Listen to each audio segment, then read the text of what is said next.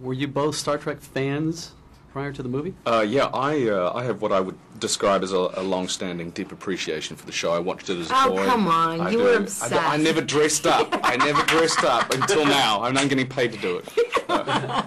Zoe? No. I was aware of the series, but it was more my mother would watch it when she was a child, and I know that Uhura was one of her favorite characters of all time. But I was more of the Star Wars generation. Closet fan. I'm out. She's. I know. I'm still in denial. Yeah, she's still in.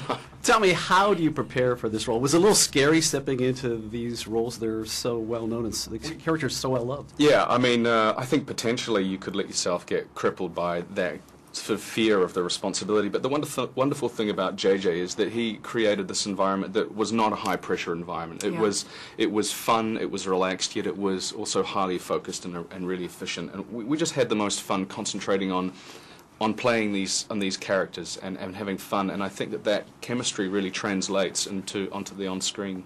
Yeah.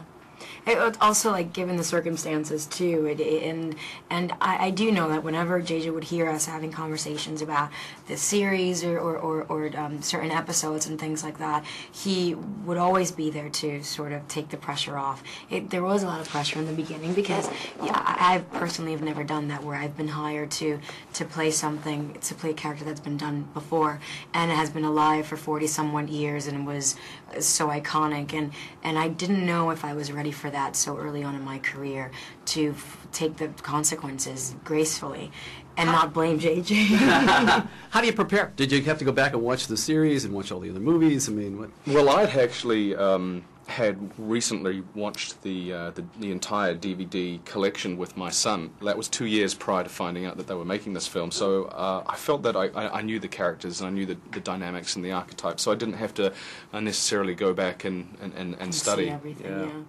I chose not to. I was afraid of, as actors, we're prone to imitation, and I knew that I wasn't hired to you know, that wasn't what JJ was looking for me to sort of have an interpretation of Nichelle's interpretation of Uhura, because I would have been completely neglecting the character. Is this the sexiest Star Trek yet? I think it is. You know what? I think the wonderful thing about what JJ's done is he's managed to really capture the very essence, I think, of what Gene Roddenberry created back in the mid-'60s. You know, it's this sexy, fun adventure show that is hip and energized, and that's what this film is. It is action-packed, energized, young, and it just captures that very spirit of the original. Will there be a sequel? Well, you know, we're at the point where we're handing our film over to an audience, and if it's successful and if we find an audience that embraces it and loves it and has as much fun watching it as we had making it, then yeah, definitely I'd love to come back. Yeah. And if it became a franchise, would you come back for the other movies? I mean, 40 years down the line, we've already prepared into, like, getting to know each other and going, you're going to the Detroit convention? I'm going too! Yeah, I'm all game for that.